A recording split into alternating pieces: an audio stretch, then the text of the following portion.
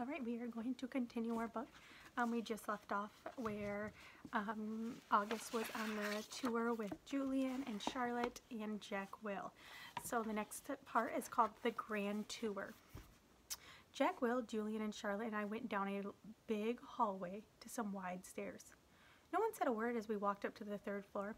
When we got to the top of the stairs, we went down a little hallway full of lots of doors. Julian opened the door marked 301. "This is our homeroom," he said, standing in front of the half-open door. "We have Miss Petosa. They say she's okay, at least for homeroom. I heard she's really strict if you get her for math, though." "That's not true," said Charlotte. "My sister had her last year, and she's totally nice." "Not what I heard," answered Julian, "but whatever." He closed the door and continued walking down the hallway. "This is the science lab," he said when he got to the next door. And just like that, and just like he did 2 seconds ago, he stood in front of the half-open door and started talking. He didn't look at me once while he talked, which was okay because I wasn't looking at him either. "You won't know who you have for science until the first day of school, but you want Mr. Haller. He used to be in the lower school.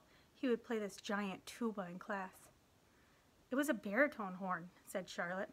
"It was a tuba," answered Julian, closing the door. "Dude, let him go inside so we can check it out," said Jack Will, pushing past Julian and opening the door. "Go inside if you want," Julian said.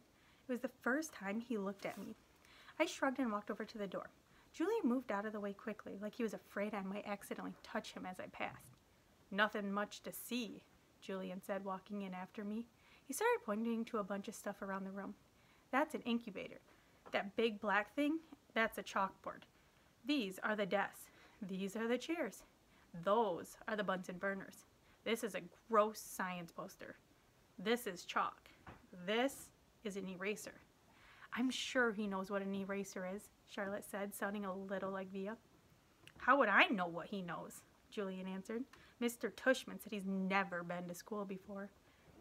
"You know what an eraser is, right?" Charlotte asked me. I admit I was feeling so nervous that I didn't even know what to say or do except look at the floor. "Hey, can you talk?" asked Jack Will. "Yeah," I nodded. I still really hadn't looked at any of them yet, not directly. "You know what an eraser is, right?"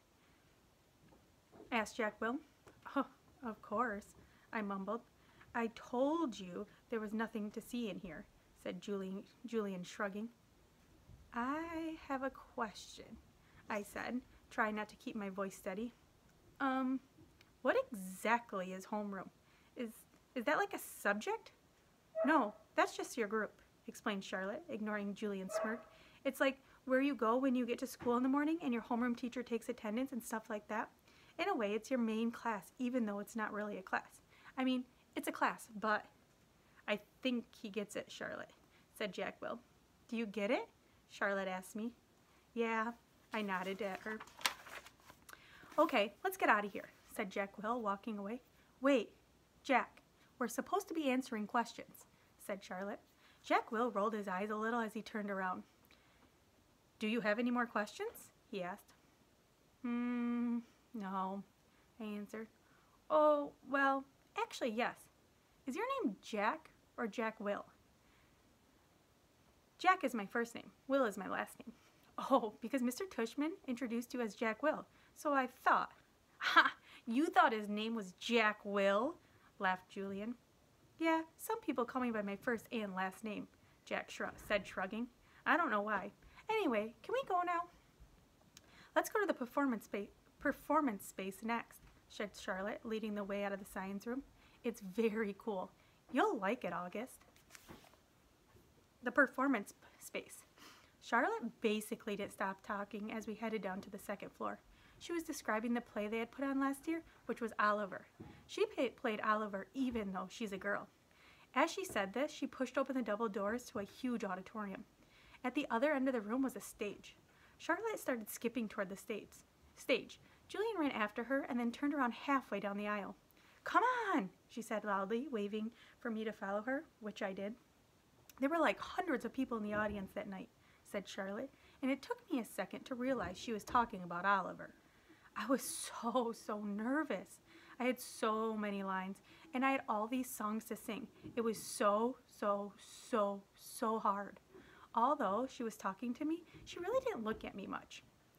On opening night, my parents were all the way in the back of the auditorium, like where Jack is now. But when the lights are off, you can't really see that far back. So I was like, where are my parents? Where are my parents? And then Mr. Resnick, our theater arts teacher last year, he said, Charlotte, stop being such a diva. And I was like, okay. And then I spotted my parents and I was totally fine. I didn't forget a single line.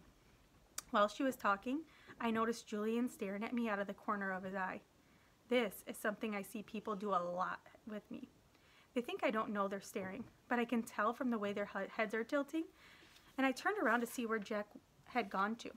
He had stayed in the back of the auditorium like he was bored. We put a play on every year, said Charlotte. I don't think he was going to want to be in the school play, Charlotte, said Julian sarcastically. You can be in a play without actually being in the play, Charlotte answered, looking at me. You can do the lighting, you can paint the backdrops. Oh yeah, whoopee, said Julian, twirling his finger in the air. But you don't have to take the theater arts elective if you don't want to, Charlotte said, shrugging.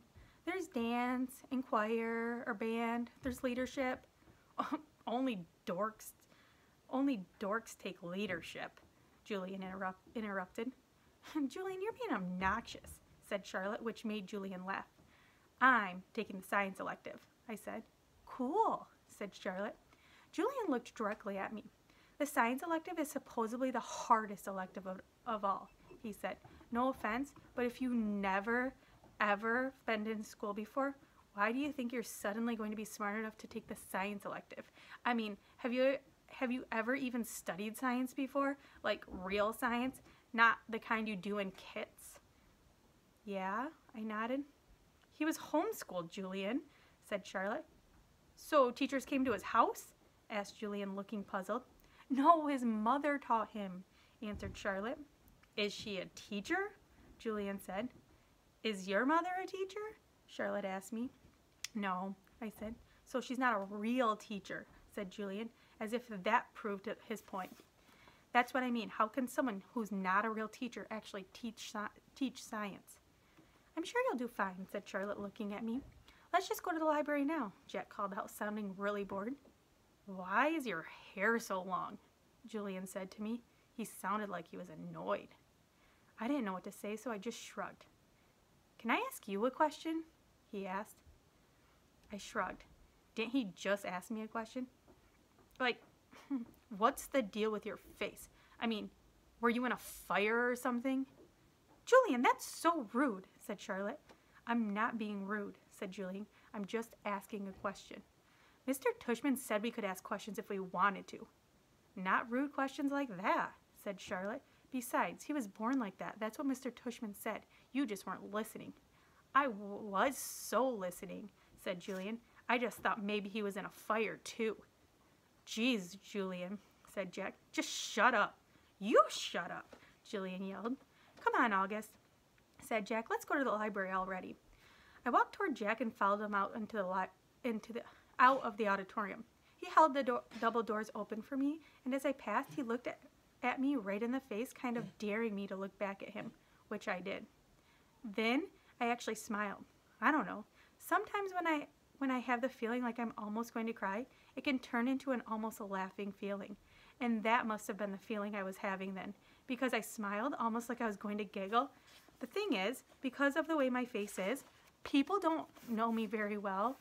People that don't know me very well don't always get that I'm smiling. My mouth doesn't go up in the corners the way other people's mouths do. It just goes straight across my face. But somehow Jack Will got that. I had smiled at him, and he smiled back. Julian's a jerk, he whispered before Julian and Charlotte reached us. But dude, you're going to have to talk. He said this seriously, like he was trying to help me. I nodded as Julian and Charlotte caught up to us. We were all quiet for a second, all of us just kind of nodding, looking at the floor. Then I looked up at Julian. The word supposedly, by the way, I said. What are you talking about? You said supposedly before. I said. I did not. Yeah, you did, Charlotte nodded. You said the science elective is supposedly really hard. I heard you. I absolutely did not, he insisted. Whatever, said Jack. Let's just go. Yeah, let's go, agreed Charlotte, following Jack down the stairs to the next floor. I started to follow her, but Julian cut right in front of me, which actually made me stumble backwards. Oops, sorry about that, said Julian, but I could tell from the way he looked at me that he wasn't really sorry at all. The deal. Mom and Mr. Tushman were talking when we got back to the office. Miss Garcia was the first one to see us come back, and she started smiling her shiny smile as we walked in. So, August, what did you think? Did you like what you saw? She asked. Yeah, I nodded, looking over at Mom. Jack, Julian, and Charlotte were standing by the door, not sure where to go, or if they were still needed. I wonder what else they'd been told about me before they'd met me. Did you see the baby chick? Mom asked me. As I shook my head, Julian said, Are you talking about the baby chickens in science? Those get donated to a farm at the end of every school year. Oh, said Mom, disappointed. But they hatch new ones every year in science, Julian added, so August will be able to see them again in the spring. Oh, good, Mom said, eyeing me. They were so cute, August. I wish she wouldn't talk to me like I was a baby in front of other people. So, August, said Mr. Tushman, did these guys show you around enough, or do you want to see more? I realized I forgot to ask them to show you the gym. We did anyway, Mr. Tushman, said Julian. Excellent, said Mr. Tushman. And I told him about the school play and some of the electives, said Charlotte. Oh no, she said suddenly. We forgot to show him the art room. That's okay, said Mr. Tushman, but we can show it to him now, Charlotte offered. Don't we have to pick up Via soon? I said to Mom. That was our signal for telling Mom I really wanted to leave. Oh, you're right, she said, getting up. I could tell she was pretending to check the time on her watch. I'm sorry, everybody. I lost track of time. We have to go pick up my daughter at her new school. She's taken an unofficial tour today. This part wasn't a lie, that Via was checking out her new school today. The part that was a lie, the part that was a lie was that we were picking her up at the school, which we weren't. She was coming home with Dad later. Where does she go to school? Asked Mr. Tushman, getting up. She's starting Faulkner High School this fall. Wow, that's not an easy school to get into. Good for her. Thank you, said Mom, nodding. It'll be a bit of a sheep, though. The A train down to 86th, then the crosstown bus all the way to East Side. Takes an hour that way, but it's just a 15-minute drive. It'll be worth it. I know a couple kids who got into Faulkner and love it, said Mr. Tushman. We should really go, Mom, I said, tugging at her pocketbook. We said goodbye kind of quickly after that. I think Mr. Tushman was a little surprised that we were leaving so suddenly, and then I wondered if he would blame Jack and Charlotte, even though it was really only Julian who made me feel kind of bad. Everyone was really nice, I made sure to tell Mr. Tushman before we left. I look forward to having you as a student, said Mr. Tushman, patting my back. Bye, I said to Jack, Charlotte, and Julian, but I didn't look at them or look up at all until I left the building. Home. As soon as we had walked at least half a block from the school, Mom said, So, how'd it go? Did you like it? Not yet, Mom. When we get home, I said. The moment we got inside, I ran to my room and threw myself onto my bed. I could tell Mom didn't know what was up, and I guess I really didn't either. I felt very sad and a tiny bit happy at the exact same time. Kind of like laughing, crying, feeling all over again. My dog Daisy followed me into my room, jumped on the bed, and started licking me all over my face. Who's a good girlie? I said in my dad voice. Who's a good girlie? Is everything okay, sweetness? Mom said. She wanted to sit down beside me, but Daisy was hogging the bed. Excuse me, Daisy. She sat down, nudging Daisy over. Were those kids not nice to you, Augie? Oh, no, I said, only half lying. They were okay. But were they nice? Mr. Tushman went out of his way to tell me what sweet kids they are. Mm-hmm, I nodded, but I kept looking at Daisy, kissing her on the nose and rubbing her ear until her back leg did that little flea scratch shake. That boy Julian is especially nice, Mom said. Oh no, he was the least nice. I liked Jack though. He was nice. I thought his name was Jack Will, but it's just Jack. Wait, maybe I'm getting them confused then. Which was the one with the dark hair that was brushed forward? Julian. And he wasn't nice? No, not nice. Oh, she thought about this for a second. Okay, so is he kind of the kid who's one way in front of grown-ups and another way in front of kids?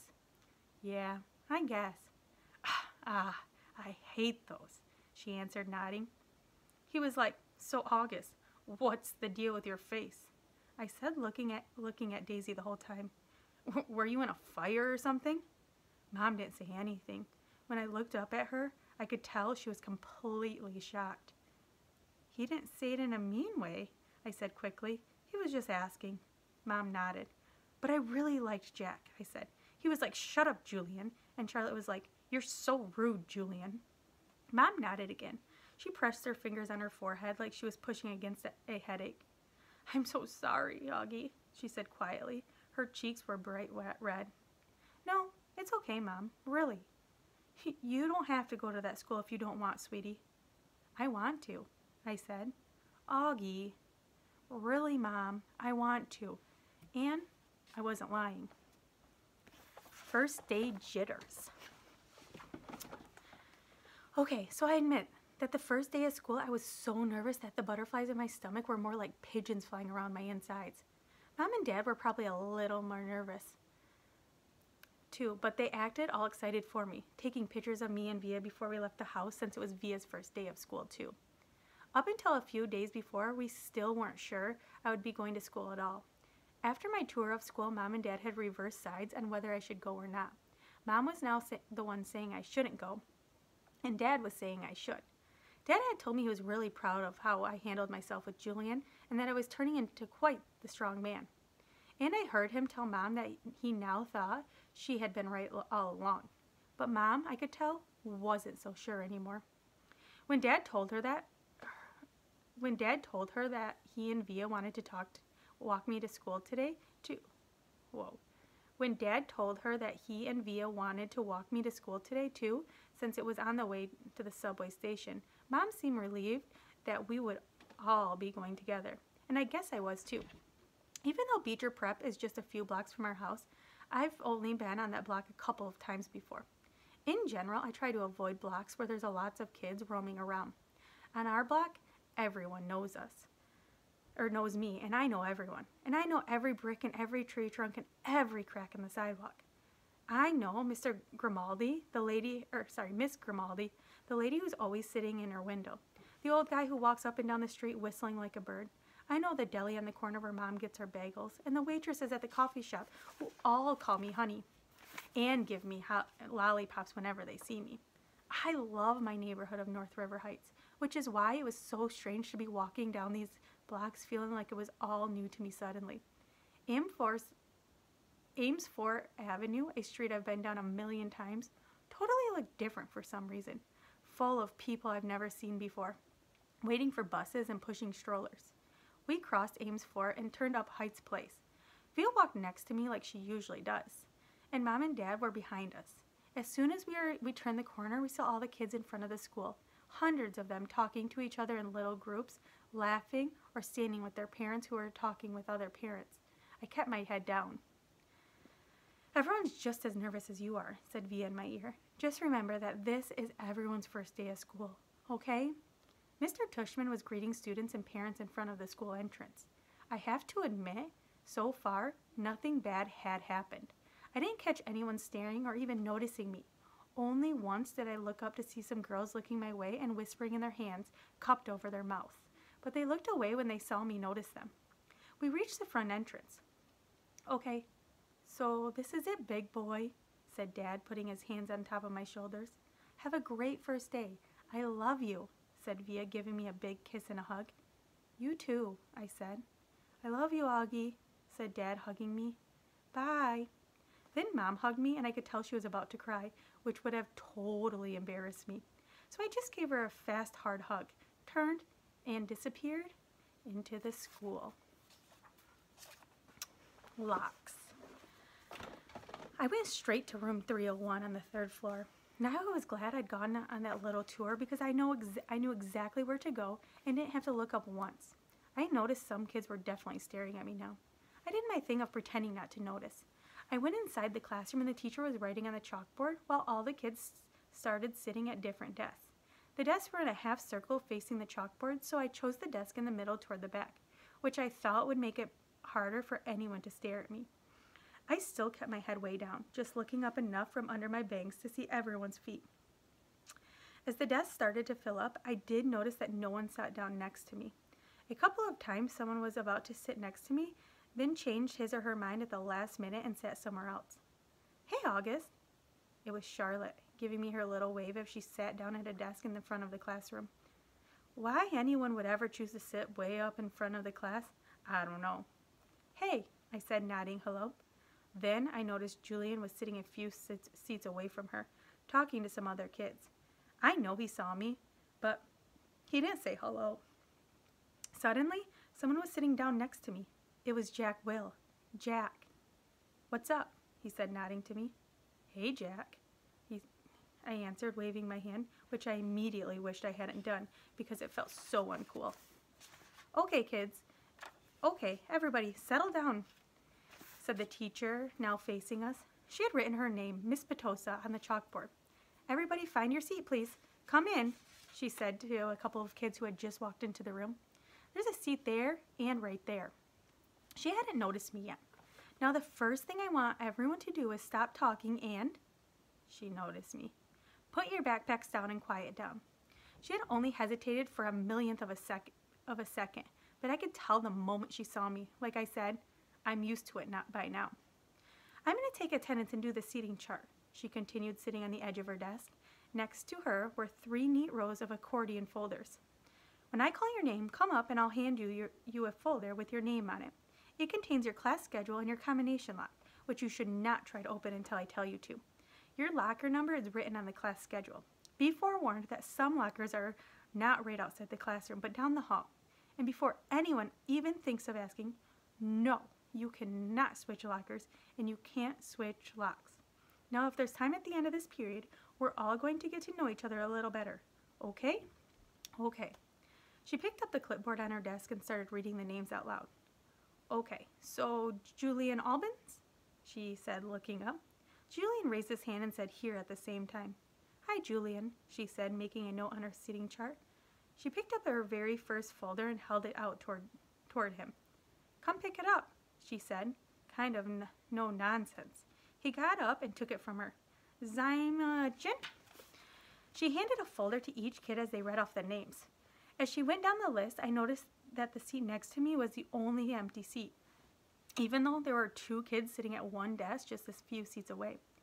When she called the name of one of them, a big kid named Henry Joplin, who had already looked like a teenager, she said, "Henry, there's an empty desk right over there. Why don't you go take a seat, okay?" She handed him his folder and pointed to the desk next to mine. Although I didn't look at him directly, I could tell Henry did not want to move next to me, just by the way he dragged his backpack on the floor as he came over, like he was moving in slow motion. Then he plopped his backpack up really high on the right side of the desk, so it was kind of like a wall between his desk and mine. "Maya Markowitz?" Miss Petosa was saying. "Here," said a girl about 4 desks down from mine. "Miles Norrie?" "Here," said the kid that had been sitting with Henry Joplin. As he walked back to his desk, I saw him shoot Henry a "poor you" look. "August Pullman?" said Miss Petosa. "Here," I said quietly, raising my hand a bit. "Hi, August," she said, smiling at me very nicely when I went up to get my folder. I kind of felt everyone's eyes burning into my back for a few seconds as I stood in front of the class. And everyone looked down when I walked back to my desk. I resisted spinning the combination when I sat down, even though everyone else was doing it, because she had told us not to. I was already pretty good at opening locks anyways, because I've used them on my bike. Henry kept trying to open his lock, but he couldn't do it. He was getting frustrated and was cursing under his breath. Miss Petosa called out the next few names. The last name was Jack Will.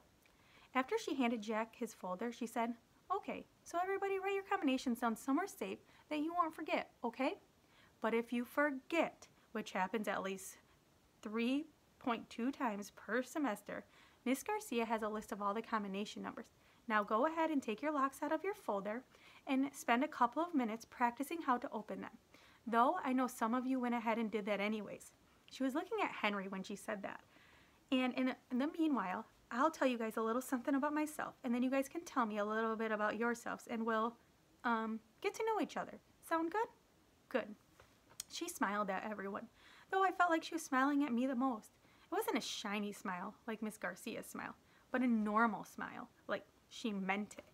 She looked very different from what I thought teachers were going to look like. I guess I thought she'd look like Miss Fowl from Jimmy Neutron, an old lady with a big bun on the top of her head.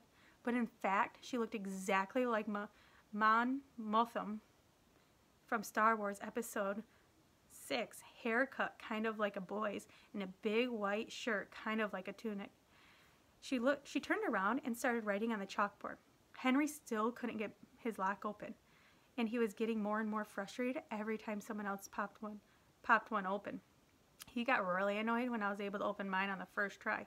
The funny thing is, if he hadn't put the backpack between us, I most definitely would have helped him. Last chapter today. Around the room, Miss Petosa told us a little bit about who she was. It was boring stuff about where she originally came from and how she always wanted to teach. She left her job on Wall Street about 6 years ago to pursue her dream and teach kids. She ended by asking if anyone had questions, and Julian raised his hand. Yes? She had to look at the list to remember his name. Julian? That's cool about how you're pursuing your dream, he said. Thank you. You're welcome, he said proudly. Okay, so why don't you tell a little bit about yourself, Julian? Actually, here's what I want everyone to do. Think of 2 things you want other people to know about you. Actually, wait a minute. How many of you came from the Beecher Lower School? About half of the kids raised their hand. Okay, so a few of you already know each other. But the rest of you, I guess, are new to the school, right?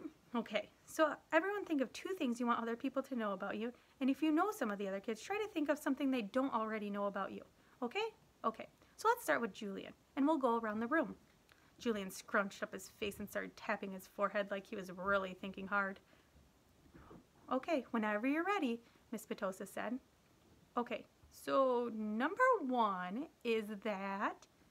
Do me a favor and start with your names, okay? Miss Petosa interrupted. It'll help me remember everyone. Oh, okay.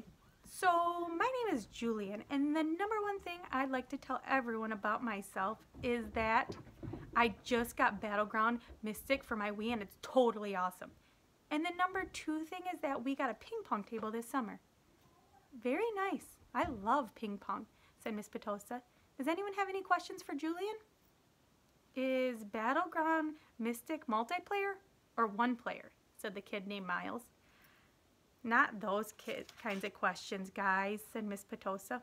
Okay, so how about you? She pointed to Charlotte, probably because her desk was closest to the front. Oh, sure. Charlotte didn't hesitate for even a second, like she knew exactly what she was going to say. My name is Charlotte. I have 2 sisters, and we got a new puppy named Suki in July. We got her from an animal shelter, and she's so cute. That's great, Charlotte. Thank you, said Miss Petosa. Okay, then who's next?